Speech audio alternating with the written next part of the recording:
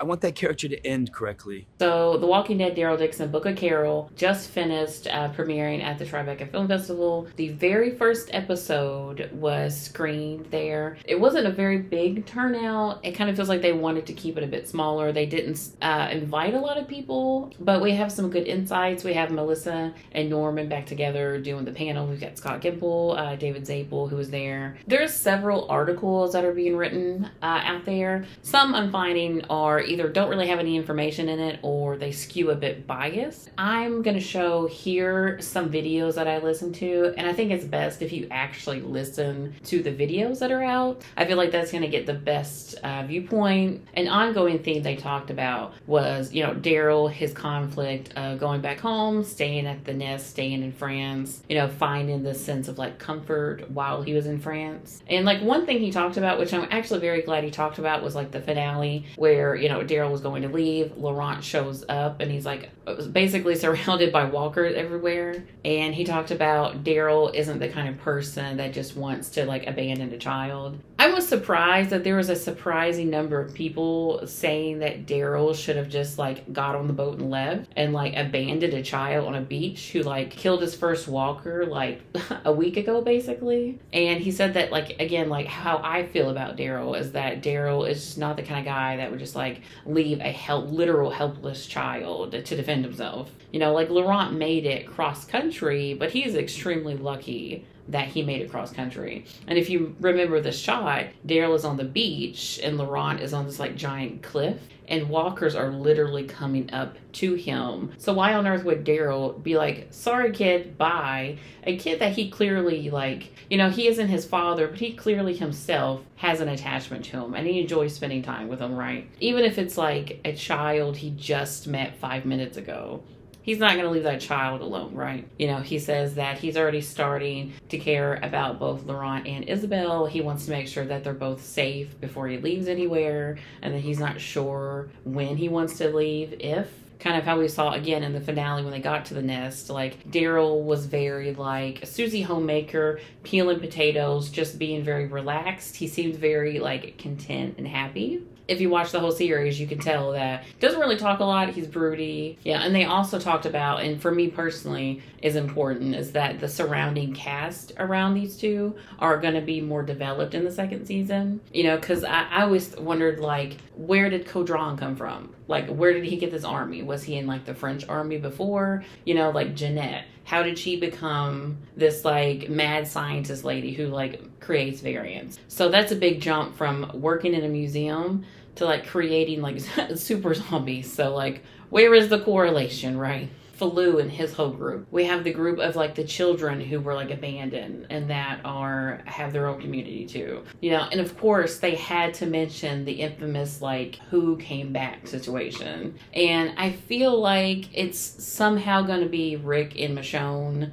A part of me feels like it's not them, but like the only kind of epicness it could be is Rick and Michonne. And they were very vague, but it will in fact be answered in the second season. I didn't think they would just completely ignore it and drop it, because like that was a big point of contention, is like who came back. Like I myself was trying to figure out who came back, who was going to be like a cameo, all of this stuff, right? Yeah, and Norman has said this in the past, but he also reiterated that the finale of season 2 is the best hour of television for all of the universe of Walking Dead. The finale of season 2 is the best 1 hour Walking Dead anything ever. Yeah, and I've said it in press before. I'd stick to it. It's mind-blowing. And that is a very strong statement to make. I can appreciate the confidence that Norman has. You know, like if you aren't going to talk up your own stuff, who else will? You know, I watch my own videos. I enjoy my own content. I reference my own content because I'm proud of it. He's clearly proud of this whole show that he's helped create and construct. So like if he isn't proud of his video, if he isn't proud of the show,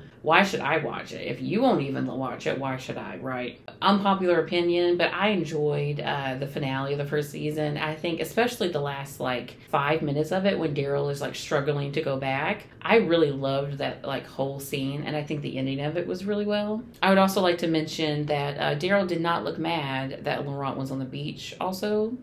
Just throwing that out there. So maybe Laurent like helped Daryl choose his direction for him. They also talked about, Carol's storyline, because like for me personally, I feel like Carol has a very thorough and complete storyline. She's going to be like struggling with her own internal conflict. She's worried about her friend. Everything to do with Carol, they're still pretty vague on it. I think they're still holding off. And probably when we get another trailer, if we ever get one, we'll probably get some more details and stuff for it. So we'll hopefully in the next few months, since apparently we have 3 more months to wait, we're going to get a trailer and details, more interviews, and we'll see how things go. And they were discussing, the reunion of Daryl and Carol. And it seems as if it's going to be in episode 2.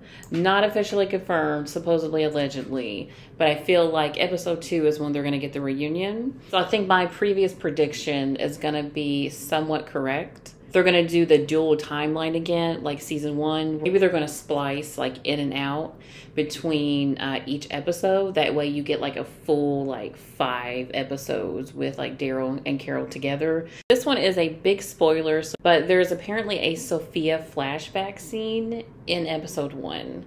So it sounds like Carol is definitely going to be going through like a lot of emotions, maybe like some abandonment issues, like I've said this before, but I feel like Daryl and Carol are obviously very bonded, but is that bond completely healthy? Like maybe they're too dependent on one another, and maybe they can have a journey of where they both become more independent with each other, right? And then we had that really great scene of Carol kind of asking for permission to move on with her life. So now could we get a version of Daryl who wants to sort of break away and move on with his life? That doesn't mean that Carol and Daryl won't be close. You got to kind of move apart at some point, right? Like Norman Reedus, again, like we talked about, who said that Daryl is basically a man now officially, and now he's someone that can finally stand on his own. I know I personally like the more independent Daryl Dixon. What are your predictions for season 2 of Daryl Dixon? How do you think this monumentous finale is going to end? Like I said, I'm not sure how massive it's going to be. I don't doubt it's going to be good. Is it the best in the entire franchise? I guess we'll have to wait and see. Links down below. I have a Patreon with a bunch of reactions going up. Like and subscribe, and I will see you very soon.